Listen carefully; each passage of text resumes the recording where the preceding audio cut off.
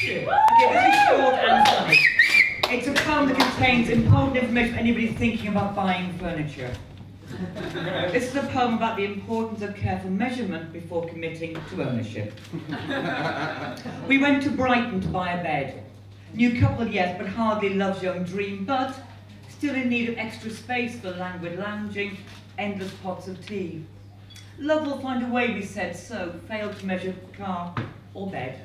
And failed again, forced to leave our bed there back beside the sea. And even if we brought it back, now it would be full of just me and a pack of snoring dogs. But sometimes I do wonder if we'd found that special way, whether we'd still be together, if only for the sake of the furniture. Thank you. Yeah!